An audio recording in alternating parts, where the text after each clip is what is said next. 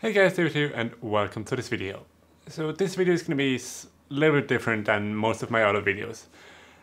As you might have noticed, I didn't release a video last week and I almost wasn't going to release a video this week either because, well, I've been working on my CR-10 and I wanted to do just a quick tutorial on how to replace the controller board and upgrade it to a nice touchscreen, and it should have been really easy. Just drop it in, connect a few cables, maybe do a few tweaks in software, and that would have been it. But, well, as it turns out, things aren't that easy, and you went down a whole other rabbit hole trying to figure out some stuff. It still is not working, so I still can't make a tutorial about it or anything like that. But I did learn a lot of things along the way. So instead of not releasing a video at all this week again and pulling my hair out even further about this, I decided to make a video and show you what I've learned. There still is a lot of things that you can learn from this as well, and that will probably help you if you're planning to upgrade your printer as well.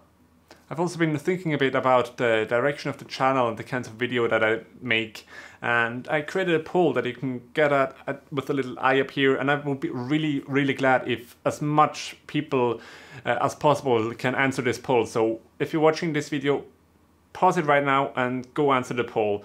The question that I'm asking is, do you guys like these kind of videos where I don't finish a project, like I'm not finished, it doesn't work, and I'm just gonna show what I did, tell you what I learned, and hopefully bring you some new knowledge or some ideas?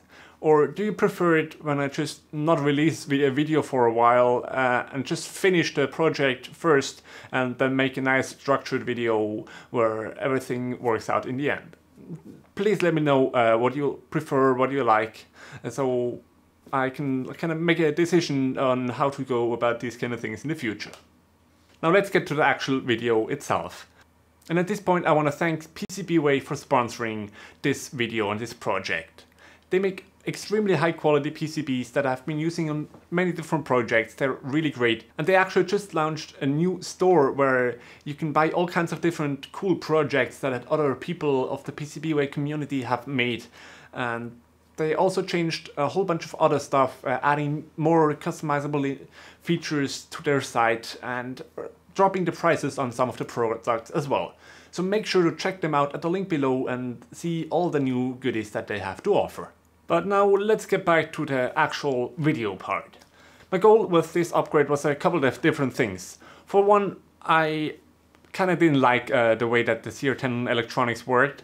This separate box next to it was just really bugging me, and the screen had two broken lines in the LCD for a long time, which made some really crucial information not visible, like the print progress and stuff like that. And I've also wanted to add some stuff to it. For one, a second extruder, and I also have a laser that I just got, that Endurance Lasers sent me. And I want to mount that laser onto here as well, make like some kind of like quick release system where I can swap out the extruder with the laser. For all of these things I need the board that had some more functionality, and just to add the bed leveling sensor I had to sacrifice the beeper on my CR-10 board, and it just wasn't gonna work out for what I had planned. I also have seen a lot of these really cheap LCDs, touchscreens, like 3.5 inch for 3D printers, and I thought I wanted to try these out. They looked really nice and like a much more modern way to control your printer than with a dial with turning and pressing, and then the screen slowly reloads. Really, in this day and age, shouldn't be the only way to control a 3D printer. So I bought a relatively inexpensive board off of AliExpress. It recommended this screen to it, so I thought, yeah, it basically probably connects to it like the LCD screen on all the other printers, so you can control all the functions from the screen. The board itself is based on the Smoothieware Board, which is a really great open source software.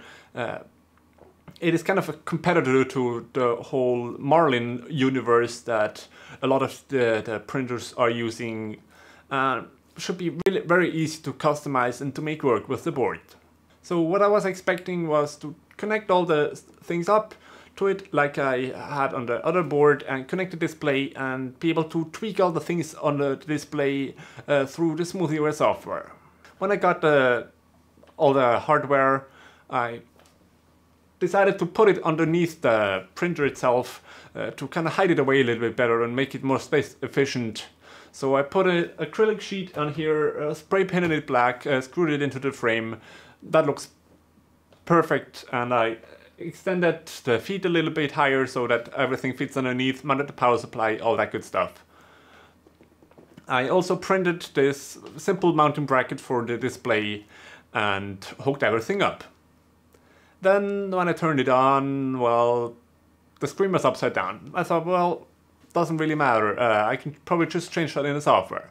And of course there were no instructions whatsoever with the board, but I found relatively quickly that there is a little file on the SD card of the main board, and that's a config file. So I opened it up, and most of it was translated to English as well. Some of the comments were still in Chinese, but I was easily able to figure out everything and was able to punch in all the data and the configuration for my printer. Nice and dandy, but somehow all my changes, they were affected by the printer. Like when I inverted the axis because they were going the wrong way, that did invert the axis. But the screen, I wasn't able to turn around anything, and all the other options that I supposedly changed for the screen, this still was all wrong. So I was really frustrated, and I didn't understand at all why this wasn't working. I then found out that the screen actually is running its own microchip with separate firmware. So I thought, well, then I go and customize that as well. But after quite a lot of Googling and also contacting the manufacturer, well, you can very easily replace all the different symbols on there, make your own custom splash image and all of that. You can't modify any of the functionality. And when I went in to investigate even further, this screen isn't directly compatible with Smoothieware, and it's not connecting to the screen part of the microcontroller. It instead is connecting basically over USB. Well, while it's not using the USB port, it is using the same serial connection to it. So you can't use the USB port and the screen at the same time.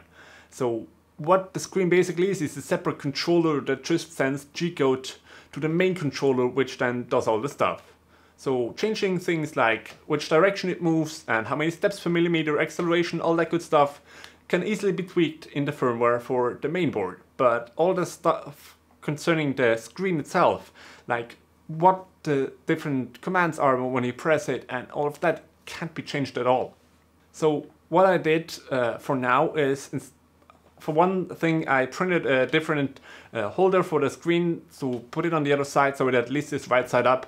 But I also connected up Raspberry Pi to it with Octo print on it. I had that set up before for the printer, but never really used it, just was kind of playing around with it. If you guys are interested, I can do a separate video on Octoprint, but I don't know that much about it yet either. But basically what it is, you put it on a Raspberry Pi and then you can control your printer through a web interface. It is like in the good old days when I controlled my printer through Repetier hosts with a USB cable, but it is all over the internet and there's like a lot of functionality. I can send custom G-code, I could set up webcams, make time lapses with it, all that fancy stuff that I don't really need. But the main thing that was important for me was to directly send it G-code commands so I can test the different functionality. That way I was able to confirm that the X and Y homing worked. Well, it didn't work when I pressed the homing on the LCD screen, but that probably was sending some wrong things. Like it did home, but you can't home just one axis, and the Z-axis limit switch is not connected. I only have the BL touch sensor, which until now I somehow haven't been able to get working. I connected it up like on the Smoothieware website where it's recommended. I put in all the configuration into the firmware, and for some reason it's just not talking to it. Like it gets power and like moves up and down the self-test in the beginning, but it does not send any signal to the controller, and when I give the G code to move up and down, like the little pin in it, it doesn't respond either, so it's like not communicating at all. And another really weird thing that happened was the bed heating. Well, it works perfectly. When I turn it on, it starts heating up the bed like it should. For some reason, it does not turn off. Like, when it reaches the temperature where it should turn off, it just keeps going, heating at basically full power. I was able to at least turn off the bed, like the turn off command would actually turn it off, but when it reached whatever temperature I set it at, it would still keep going basically infinite and not stop. Why? I have no bloody clue. For the hot end, it works perfectly fine, no funny business there at all. It must be some kind of firmware configuration or something that I'm missing. I'm gonna have the firmware like I have it configured right now for me linked on my GitHub down below. Maybe some of you have a bit more experience and want to help out. That would be really appreciated. So what I would recommend for you if you're trying to upgrade your electronics is either go with something like modeling based, like a RAMs with an Arduino, which, well, it isn't that fancy, but it is a lot more customizable and the community behind it is a lot bigger as well. But if you want to go with the Smoothieware board, make sure you get a display with it that is actually compatible. I'm gonna have the article linked down below on the Smoothie website, which lists all the compatible screens. Now they are all like not fancy touch screens. And the really cheap screens that you can use with the Marlin don't work natively on the Smoothie board, but there are some rather cheap screens available for it, and I might actually pick up one of them. But the only other thing that you need to consider though is when using a screen directly interfacing with the board is that it uses up a lot more I/O pins, and a lot of the pins that were recommended to be used with stuff like the bed leveling sensor or laser or whatever are pins that are actually maybe used by the screen itself. So that is something that you need to watch out if you're doing that, and that I need to consider when deciding if I want to get a different screen. If I get it to work, I might actually stick with Octoprint though, and maybe get a little touchscreen for the Raspberry Pi and attach that to the printer instead, since it does have a lot more functionality. So if you enjoyed this video, then please leave a like down below and also leave me comments what do you think about this kind of video. Now I just had the camera in one spot, but like that's because I just now decided that I was going to make a video about this. In the future I might do videos where I take you along the ride, more vlog style, instead of making like a proper nicely lit e-roll where I talk about all of it. That way I can also easily just release it on a more regular basis, like actually have a video every week instead of just having a video every week but then missing like every other week. And if you didn't like this video and you rather have just the regular videos like I've been doing before, then leave a comment down below about that as well. I really want to hear your guys' feedback. So thanks for watching, and I'm gonna see you in the next video.